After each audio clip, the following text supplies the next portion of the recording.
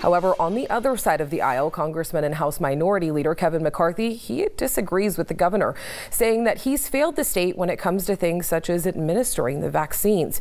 We did speak with Kevin McCarthy today, who says that Newsom's ideas about progress in the state simply aren't true. The governor has failed many times. One, how far he shut the state down, if you look at where Florida is and California, but more importantly, getting the vaccines out. West Virginia has done an amazing job, far surpassed California. California is one of the worst states when it comes to administering the vaccine, and especially here in Kern County.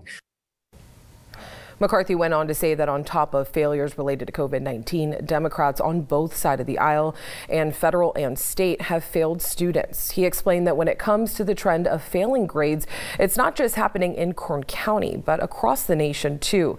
And on top of this, McCarthy says that money directed for reopening schools is not being used properly and that much of the funding is tied up until next year.